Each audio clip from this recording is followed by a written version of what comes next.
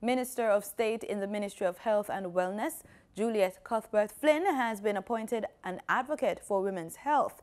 Among her first activities was a tour of the Victoria Jubilee Hospital. More in this report from Marlon Samuels.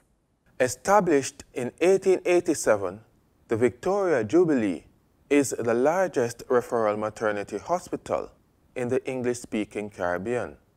Newly appointed Minister of State in the Ministry of Health, Cuthbert Flynn, met with the hospital staff recently.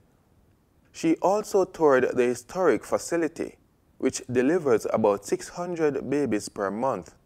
The services offered by the hospital include pre- and postnatal care to prevent, among other things, maternal mortality. We have a teenage clinic which caters for teenagers from under age 16, and that's a special clinic which is a pilot project for the entire island as well, where we have agencies like Sissoko involved.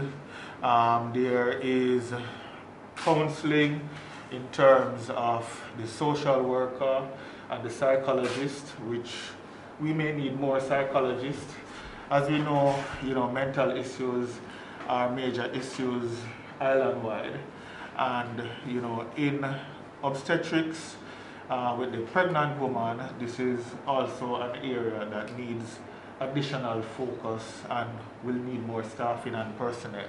There is also a neonatal unit, a unit that looks at fetal development month by month of babies in utero, and a clinic offering cancer care.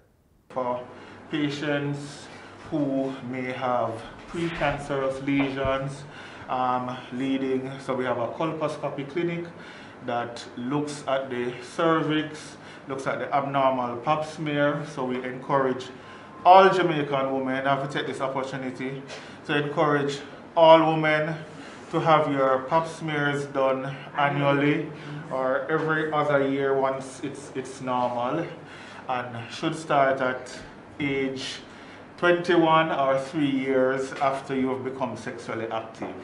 And in 2020, no woman should be diagnosed with cervical cancer if you are doing the right thing. The hospital, which is charged with delivering Jamaica's next generation, has staffing issues. There are quite a number of areas to work on, definitely, as we see. It's a work in progress, but it's a good work in progress, especially where the ward with the babies. I like what I see. It's very modern. Have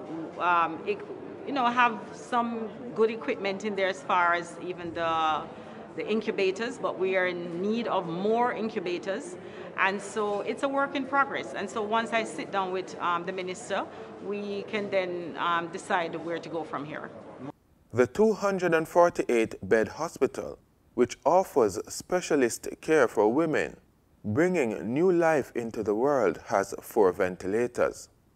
For the news on PBCJ, I'm Marlon Samuels.